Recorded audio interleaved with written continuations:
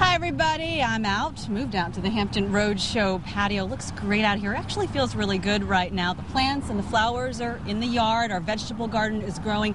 The next question you may have is the proper way to surround your space. So we've got two experts here, Tony Shannon, Jack Frost Landscapes here, Chris from Seegars Fence. That's correct. And we're going to talk about the options that you have for surrounding your space. So let's start with Tony.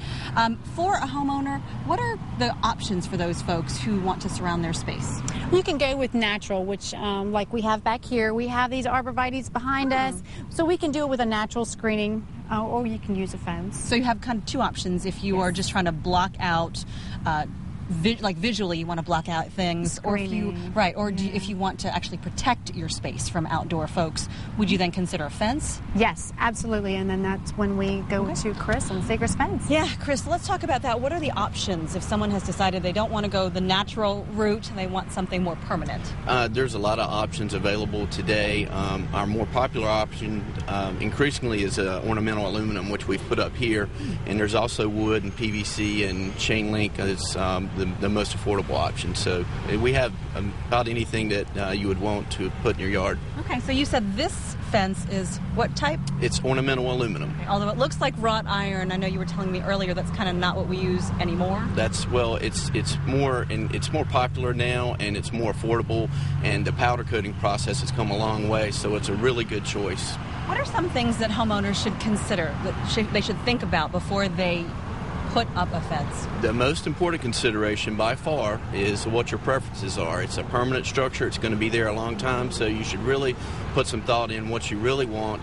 And then if you're on a budget, we can find something that'll fit into your budget that you'll also like. All right, so kind of have that number in your head before you walk in. Yeah. As far as the options of fence that you've shared with us, as far as price-wise, what's least and then what's most? Well, the most affordable and probably the most popular choice is the chain link. Okay. And now the black chain link, which is vinyl coated, powder coated framework, is also pretty affordable. And then you get into wood, and then PVC and ornamental aluminum, which are maintenance free options.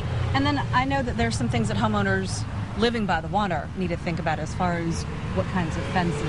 That is correct, and that's where in this area where there's a lot of exposure to salt water, the corrosion resistance of aluminum is the most popular choice for our homeowners and our general contractors. That's something to keep in mind, certainly, as you make that decision about fencing. And I guess the other thing too is homeowners associations. I mean, you usually have neighbors and somebody kind of guarding over you.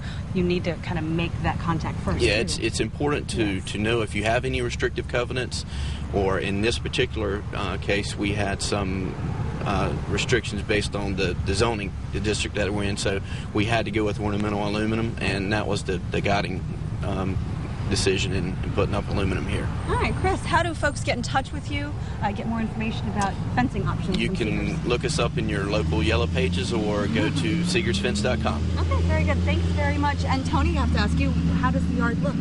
It looks great. Just need to pull up some weeds. We talked about that last week. Yes, we did.